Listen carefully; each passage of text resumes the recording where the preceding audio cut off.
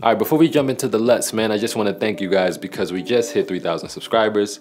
And, you know, it seems like just yesterday we hit 2,000. So it's actually a crazy feeling right now. But yeah, I'm dropping this LUT pack, and these are all LUTs that I made from scratch on S-LOG2 footage. And on all the footage, I overexposed by about 2 stops. And just like with any LUT, you shouldn't just drop it on your video and call it a day. You know, you should adjust the intensity and tweak it so it fits your video and your clips better. And this is my first time doing anything like this, so if you guys do like it, you know, we'll definitely do more of this in the future. There'll be a link down in the description if you guys want to support and buy the pack. But yeah, that's enough talking. Let's get to it.